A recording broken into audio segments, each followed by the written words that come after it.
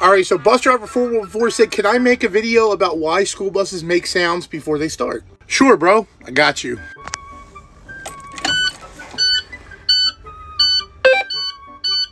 Alright, let me show you what each individual sound that was. So when you first turn the key on, that's the beep. This is my two-way radio. That's the dashboard. And what you're looking for is that little squiggly to go out before you start the bus. See? There it goes. If you don't wait for that to go out, then the bus could have damage in the engine. So you always want to wait for that light to go out, and that's what the beeping is. Now, sometimes that beeping will be for the brake light. So when you first start the bus, the brake light and the ABS light blink for a couple minutes or seconds or whatever, and then they go out and the beeping stops. Now, the third sound I didn't show you, that's the power brake assist.